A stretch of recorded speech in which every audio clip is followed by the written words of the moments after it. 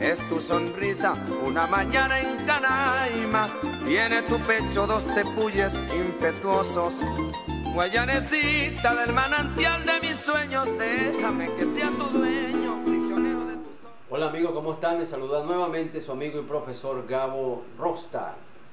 Y hoy vamos a estudiar una lección más para el aprendizaje del cuatro venezolano. Hoy vamos a ver lo que sería la segunda parte de ese hermosísimo pasaje titulado Guayana es una mujer, del poeta, músico y cantautor guariqueño Reynaldo Armas. Así que te voy a enseñar los acordes y cómo darle la mano derecha para que tú también puedas cantar y tocar este hermoso pasaje de la música folclórica de Venezuela. Así que vamos con los acordes. Siempre es recomendable, antes de practicar, en especial con instrumentos de cuerda, revisar la afinación de los mismos.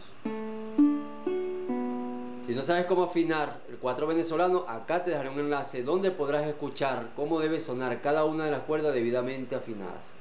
Una vez realizado este paso, vamos con los acordes. Bueno, la segunda parte de este hermoso pasaje, Guayana es una mujer, de Reynaldo Armas, consta básicamente de 4 acordes principales. El primero de ellos es mi mayor.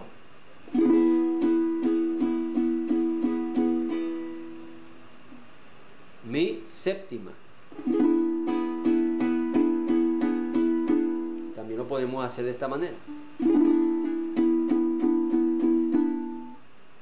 La mayor.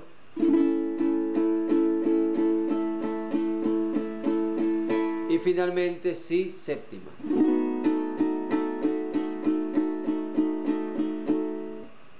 Para la mano derecha vamos a utilizar el ritmo básico del pasaje llanero, que es un compás que consta de 6 movimientos principales.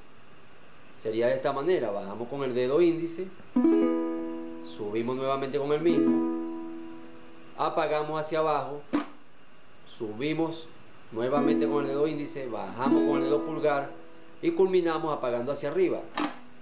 Estos 6 movimientos conforman el compás del pasaje llanero.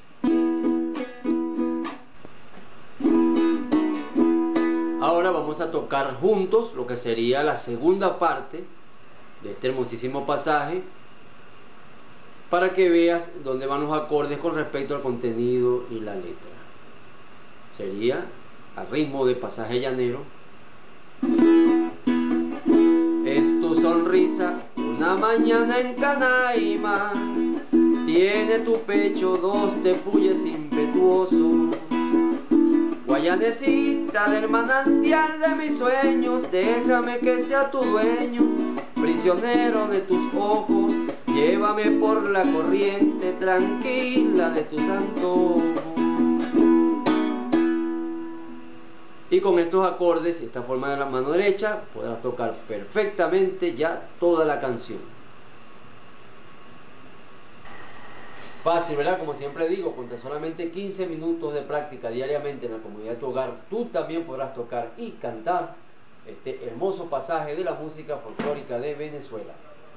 Así que te invito a seguirme en mis redes sociales y no perderte un próximo video tutorial con @Gabo Rockstar.